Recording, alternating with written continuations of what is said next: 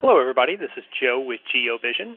For this video, I'd like to share some of our useful tips for installers on the GeoVision VMS platform. These tips explain how to set up recommended features of the VMS software that will be beneficial for the customer and for the system's performance. First, I would like to show the startup features. To access the startup features, you will go to the toolbar option and click Configure, System Configure, and Startup. On this screen, there are a couple features that we recommend. The first is auto monitoring. When you enable this feature, every time the VMS software starts, the system starts monitoring or starts recording. This is a safeguard because when the software starts, you don't have to remember to turn on monitoring and you'll never have any missed footage in your recorded video.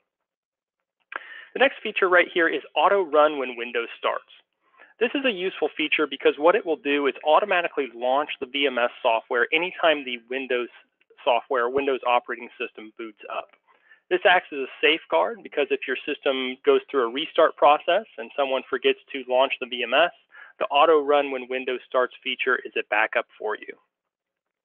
On the far right, the network section, this allows you to automatically run network services. We recommend running the webcam server, mobile service, and the control center service. This allows customers to be able to remotely view their video through our mobile application and also our desktop software. So once you get all of these turned on, you will want to hit OK, and those will go into effect the next time that you restart the VMS software. Next, I would like to explain the service mode feature. To access this, you will go into the toolbar, Configure, System Configure, and then you will want to go to General Setting.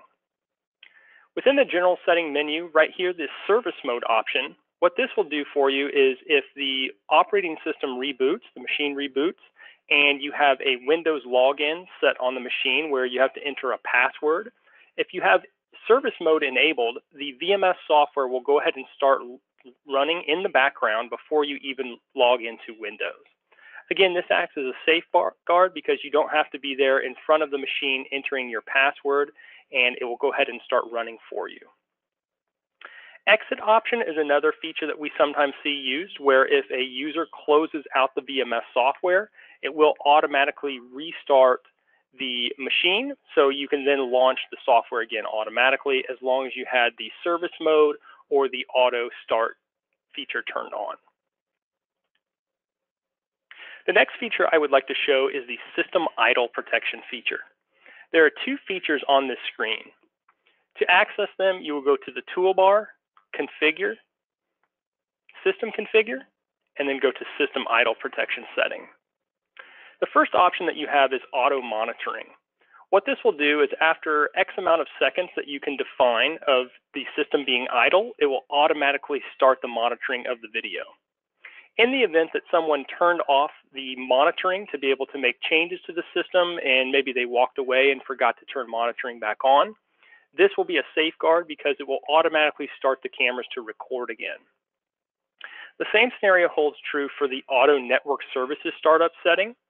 Again, if someone turned off the network services and forgot to turn them back on, you can go ahead and enable this to automatically have them reboot after X amount of seconds of idle time.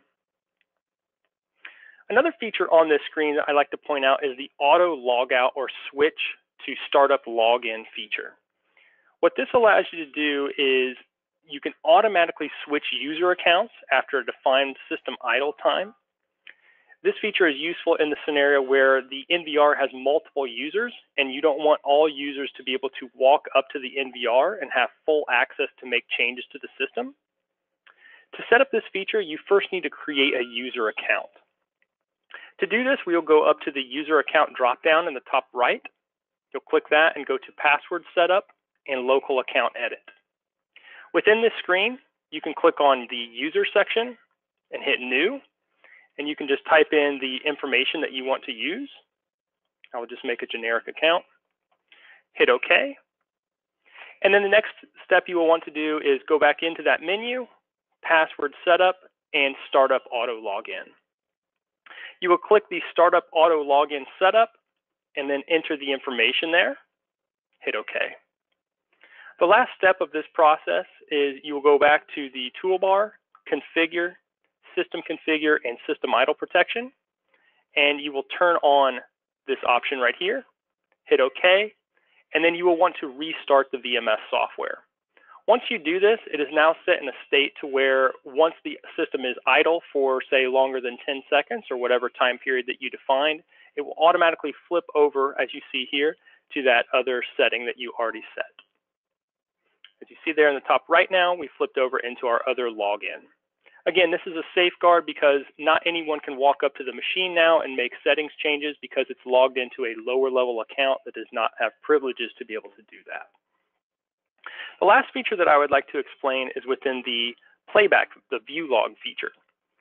So when reviewing video in view log, we have the ability to go into the content list and hit layout, and you can click add and import from live view. When you do this, what it will give you is all of the layouts that you created in the live view. So it makes it a seamless experience for the user when they're transitioning from viewing their live video to viewing playback video. So if you were to double click on one of these layouts, it will lay out exactly like it did in the live view, and again, make it a seamless transition so they know where their cameras are at on the screen. This has been a video showing installers some quick and easy setup tips for the VMS software. For further information on our product line, please check us out at www.geovision.com.tw/us. Thanks a lot for watching.